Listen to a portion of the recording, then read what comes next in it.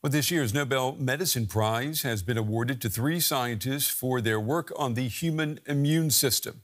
The award goes to Americans Mary Brunkow and Fred Ramsdell, and Japan's Shimon Sakaguchi, who told reporters that the honor came as a surprise. Their research looked at how the immune system fights invaders like bacteria and viruses without attacking the body's own cells. Well, I'm joined now by Gunilla Karlsson, Hedestam, professor of immunology and part of the Nobel Committee of the Karolinska Institute in Stockholm, Sweden. It's good to have you with us. Tell us more about why you and the Nobel Committee, why you selected Mary Brunkow, Fred Ramsdell, and Shimon Sakaguchi for the prize. Well, this trio broke some new ground, and they really worked out what is quite a complex principle on how we recognize foreign versus self, as you just explained. And this is really not an easy feat, and it was a sort of a three-step process where they each contributed critical discoveries. So that is really what the Nobel Prize is all about, is making those groundbreaking discoveries that lead then many other researchers to kind of build, and the field really expanded after they made their discoveries. Yeah, and what impact does their work have on today's science? I mean, we all know someone who has an autoimmune disease, be it diabetes, multiple sclerosis, Crohn's disease. So how can people who are sick today, how can they hope to benefit from this?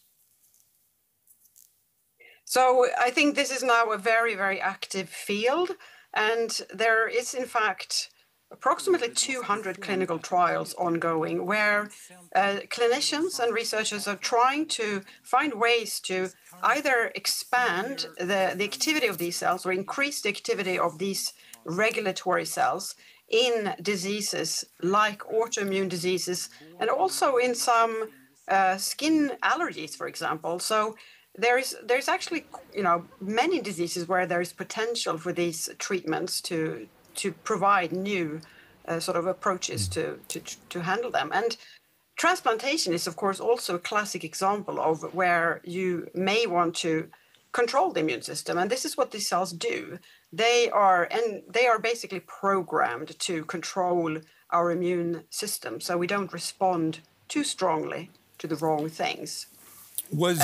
Another really interesting and important area is cancer, and that is actually the opposite. In those cases, you want to block the activity of these cells to enhance immunity against the tumor. So it really touches upon quite a lot of different diseases. Was there a particular moment or breakthrough in the research of this trio that the committee found especially compelling? Yes, I mean, there's two parts to it, really.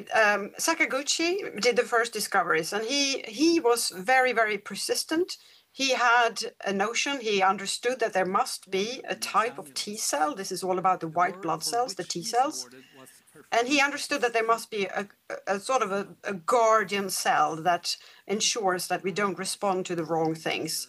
So he worked in the 80s and the 90s, and eventually was able to show that these cells exist.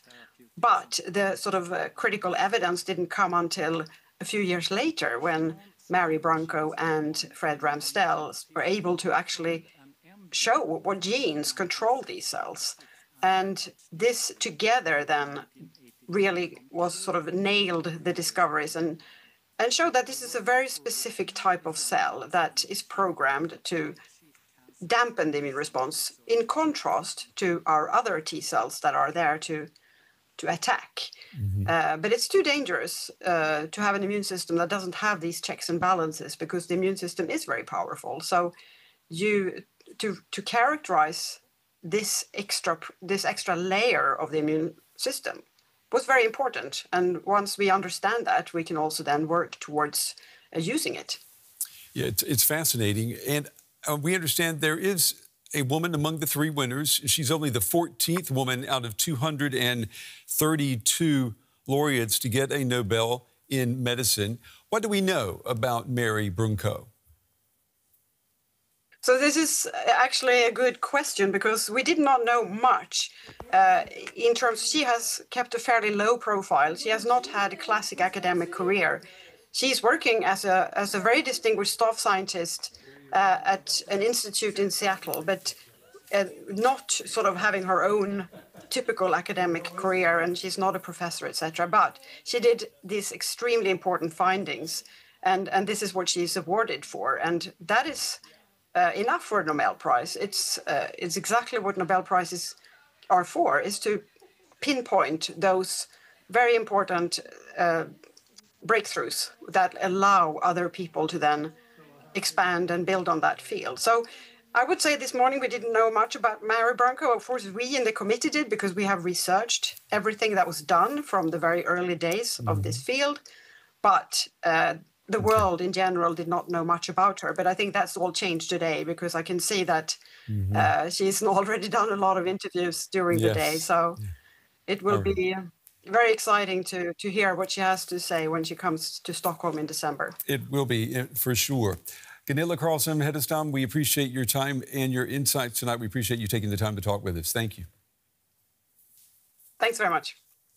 And joining me here at the big table now is our science reporter, Matthew Ward Agius. Matthew, it's good to see you again. A Nobel Prize in Physiology or Medicine for research on the immune system. How significant is this? Pretty significant when it comes to, the thing that's designed to protect us from getting sick. And of course, for most of us, it works pretty well, the immune system. Sometimes, though, it doesn't work quite the way we want it to, and people get things called autoimmune disorders.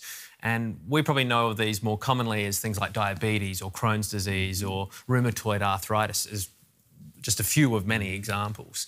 What this research recognises is foundational understanding of how the immune system sometimes gets the job done and sometimes isn't able to do so. In 1995, they discovered that T cells, which we already knew about, were regulated by something that is now called regulatory T cells. Imagine a traffic warden coming in and saying, OK, these traffic lights are doing their job, but the traffic lights aren't always doing their job, and I'm going to fix those ones up. And in this case, regulatory T cells work out which immune cells aren't working and doing their job and gets them out of that situation.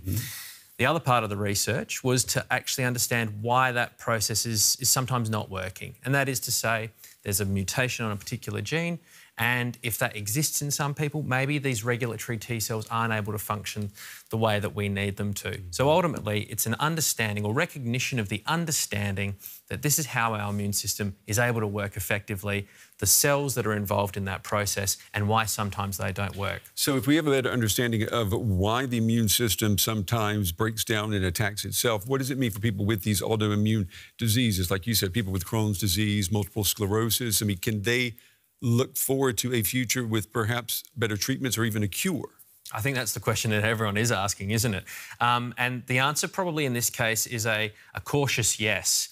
As I say, it's foundational. So we're recognising the achievement and the discovery of how these things work. The next question is, can we translate that into something that works for people? There are about 200 or so clinical trials underway into various drugs and therapies that might help fix these malfunctioning regulatory T cell processes in people that need it to be fixed. But they haven't gone to producing these drugs, and for many of these clinical trials, they're coming back negative. We're not actually able to say this is advancing us in the direction we want. So the promise is in what could happen in the future. Recognising it's taken 30 years for us to recognise these discoveries, it could take 20 to 30 years more for us to actually get something people can use. And that's a long time. And, we hear all the time how difficult it is to get animals to do these testing, to get people to do these testing. And at the same time, we're hearing that AI is going to change everything and that we're going to be able to have, I guess, individually designed, genetically designed treatments. But we're not there yet. That makes me wonder, the Nobel Prize in medicine, how relevant is it really now? I think it's always an interesting question to ask. We've got all these prizes that recognise scientific achievements. The Nobel Prizes are right at the top. And tomorrow we'll recognise a physics recipient and chemistry on Wednesday. What is the significance? What is the relevance of the Nobel Prize? It acknowledges the work that, in this case, 3 people have done in terms of discovery and understanding of this particular field. But ultimately, these are 3 people that are kind of totemic in a way. They represent many diverse contributions across this particular new field, effectively, that is being recognised today. Hundreds, thousands of scientists all contributing over a very long period of time to say this is what we didn't know 30 years ago, and now we actually understand how these things work. The next step, as I say, is to translate that. And the Nobel Prizes are really that opportunity to recognise, for three people with a cash prize as well, what that achievement is. All right, our science reporter, Matthew Ward Agius. Matthew, good to have you in the studio. Thank you. Thank you.